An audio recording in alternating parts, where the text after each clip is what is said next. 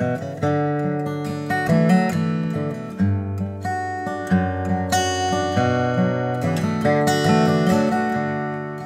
hello ladies and gents, Jack here for Peach Guitars. Today I'm joined by Alex, who is our brand new resident acoustic specialist, who you may have seen before.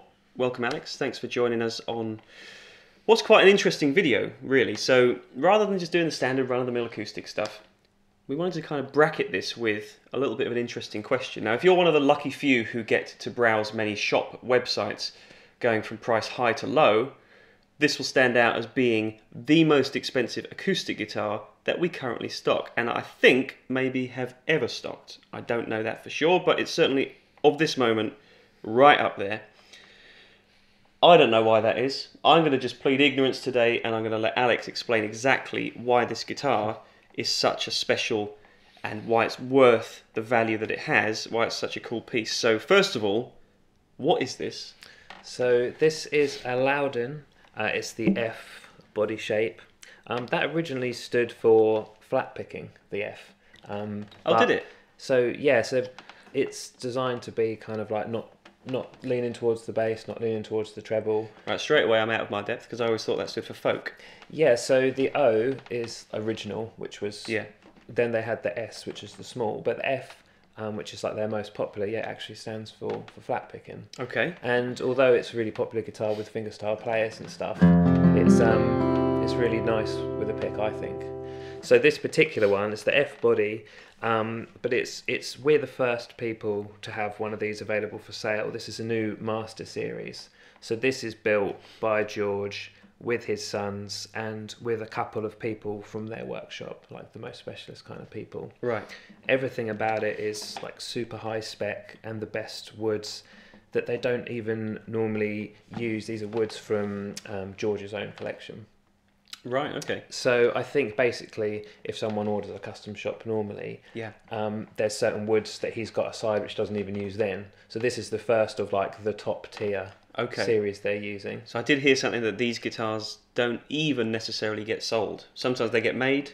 I think one's been made which may have been gifted to Ed Sheeran from what I've heard. Not 100% sure on that. And but we're definitely the first people to have one of these for sale. I think they're going to be doing about 10 of these a year as an approximate number, as opposed to sort of 20 odd a week of the normal runs. So the wood, it's Sinker redwood on the top. Obviously you're familiar with the Sinker concept, wood that's been reclaimed from under the water, in the water. And it's Koa on the back and sides. All of the appointments are the sort of top tier you can get on their custom shop instruments. So as well as all the abalone binding, we've got a beautiful rosette. Beautiful rosette here, which is a bit flashier than the normal ones. We've got a custom designed inlay. All the intricacies are there. The ebony binding. It's ebony bevel here. Basically just beautiful build quality. The finest timbers and yeah.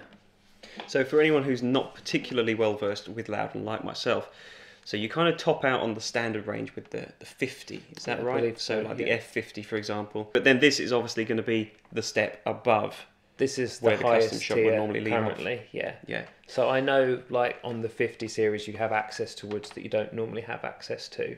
And they sort of say to think of it as their custom shop. That's when they use their master grade woods and such. I don't think there's a tier above that until now, from what I'm aware. But George wants to still be involved with building guitars himself, rather than just kind of guiding the company. But I think his waiting list is like huge. And I think by enlisting, the help of some of his like one of his sons, I know they're kind of like him with a lot of attention to details. So one of the sons who like works on the bracing and such is very like focused on it being, the best he can do it. They're not just kind of like, joining the Lowden team and coasting along. I think there's a lot of dedication and effort. So to try and reduce the waiting times for some of his customers who've been on the waiting list for a long time, sometimes like his sons and that will help. So this is him, his sons, and I believe of a workshop of about 25 people, there's just a couple who work on this as well. So they kind of just take the finest people they have to to put this piece together.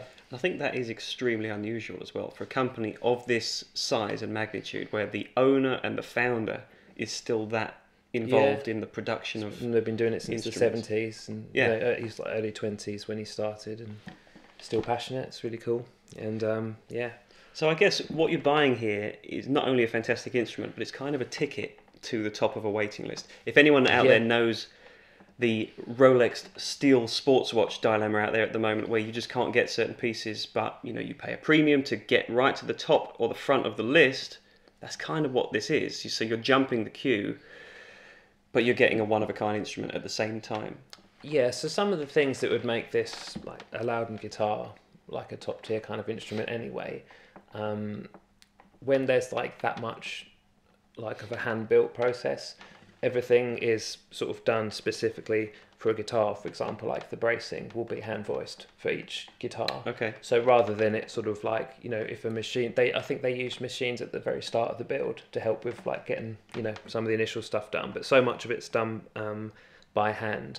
So every part of the construction is voiced to work together. So they don't sort of just, so I find that the more expensive guitars in the acoustic world, if you're looking for that kind of clarity and like tonal brilliance, like aesthetics aside, I do think more expensive guitars do sound better. I love the vibe of loads of guitars, so I'm not saying like overall like a more expensive guitar is a better guitar. It completely depends on what kind of thing you're after.